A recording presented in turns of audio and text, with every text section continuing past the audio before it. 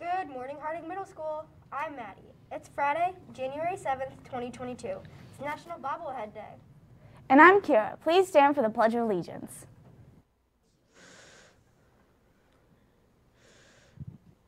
I pledge allegiance to the flag of the United States of America and to the republic for which it stands, one nation, under God, indivisible, with liberty and justice for all. Please be seated. Here are the Harding headlines. Harding Book Club. And shoutouts. Attention Harding Book Club members. Our first meeting of 2022 is today, January 7th at 3 p.m. in the LIC. See you then. Here are today's student shoutouts. To Aaron, thank you for being a great friend, from Sophia Vega. To Amina M., thank you for being such a major part of my life. I love you always, from Peyton. To Hasna, you are the best, from Lillian.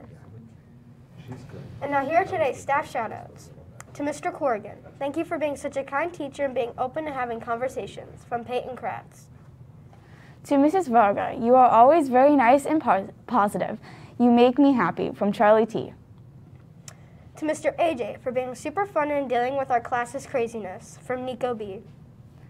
To Miss Franks, thank you for being such an amazing and funny teacher, from Chase B.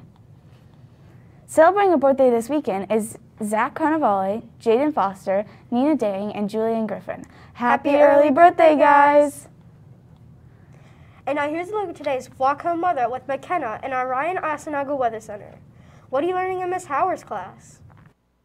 We are working on our literary essay. Today's Walk Home Weather will be 24 degrees Fahrenheit during the day and 17 degrees Fahrenheit during the night, with snowfall.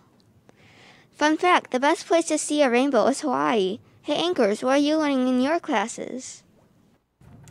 Well, in Miss Knapp's class, we are setting health goals for ourselves.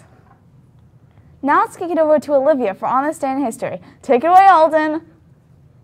Salutations, boys. We are your Education Center. On this day in history, on January 7th, 1789, the first U.S. presidential election took place. This is important because it paved the way for the rest of the important elections in the U.S. and proved the electoral college system worked. Back to the anchors. Now let's take a look at lunch. Double stuffed pizza, green beans, sliced peaches, raisins, pretzel sticks, and milk. Now here's the comedy humor of Ella in her Laugh-O-Matic Grown Center 5000. Take it away, Joker. Hello, Harding. What do you call something you can serve but never eat? A volleyball. Now that's a real news slapper. Back to the anchors. This concludes your morning announcements. Remember to mask up to stay safe. We're all in this together. Make it a great day, Rangers.